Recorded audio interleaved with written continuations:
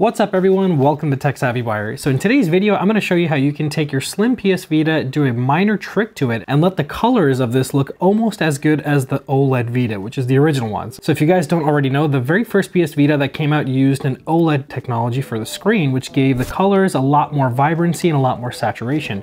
When Sony did a modification to it and released a slim model, they went away from the OLED and brought about an LCD screen. So the differences between this and the OLED one are very, very clear when you put them next to each other. You'll notice that the clarity of the colors and stuff look a little bit washed out on the slim compared to the OLED.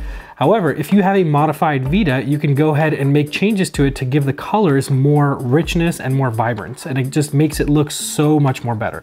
So right now what you guys see here is the Vita with just the stock colors out of the box, and you can tell it's kind of washed out. It doesn't look super crisp, doesn't look super sharp. Again, it is only 544p resolution, so it's not like the resolution is all that fantastic. However, I'm going to show you guys how to go ahead and make the change. It's super easy, super quick.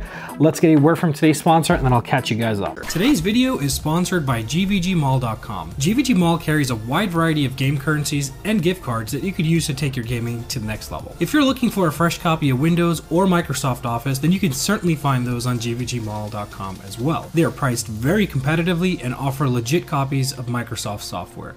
You can pick up a copy of Windows 10 Pro for under 15 bucks. Visit GVGMall.com for more information and use code TSB to save during checkout. So welcome back guys. Okay, so very first thing you're gonna need to have to get this to work is you're obviously gonna need to have your Vita that's modified.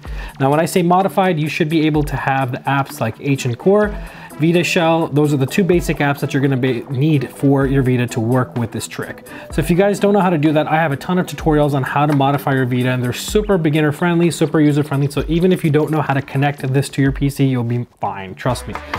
Check out the links in the description below. I'll leave links to all the videos of the different tutorials that I have on modifying the Vita. There's one out there for every version. Doesn't matter what version Vita you have, this will work. Now basically guys, this is super simple to do. We just have to copy one file over from our computer to this. I'm gonna leave the link for that file in the description below. Let's go over to the computer. I'll show you the name of the file of what you need to get. We'll copy it on here and then we'll cut over to the actual Vita so you guys can see the installation process of it. Super short, super sweet, and super simple. Let's go over there and take a look. All right guys, so on the PC now, all we gotta do is get one file. So I'm gonna leave a link to it in the description. The name of the file is actually called Registry Editor. All you gotta do is click on this VPK and go ahead and download it. Once this VPK is downloaded, the next step we're gonna do is we're gonna connect our Vita after we open up Vita Shell. So make sure you guys have your Vita modified. Go ahead and open up Vita Shell and hit the select button so that way you can access your Vita. Once you are able to get it connected in, and hear that annoying sound that always comes up, you should be able to see your screen just like you see on mine, how it popped up like this, and just go ahead and drag and drop into that folder or the root of your PS Vita. So it should be here, Registry Editor, copied over into the root. I didn't have to enable hidden files or any of that stuff, and that's all you need to do with your computer. Download this file, copy it over to your Vita, and you're good to go. Now let's go over to the Vita and I'll show you guys the next steps. Okay guys, so once we're at our Vita, just gonna scroll down to the actual file for Registry Editor, and we're gonna go ahead and install this file. So just follow the instructions to continue the installation. It'll ask you for a warning sign over there, just ignore that and hit OK and let it go ahead and install. It should take only a few moments to install this.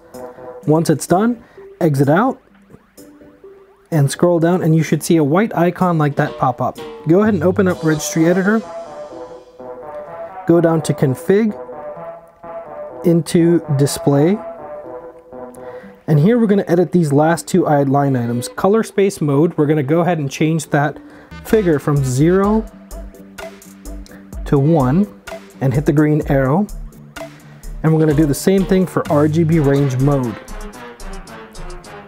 0 to 1, hit the arrow. Once you finish this, press start. Should do that, and now we're going to just go ahead and power cycle our Vita, or restart it basically. And there you go. And you guys can see how much more vibrant those colors are. Just look at the color saturation of the little icons.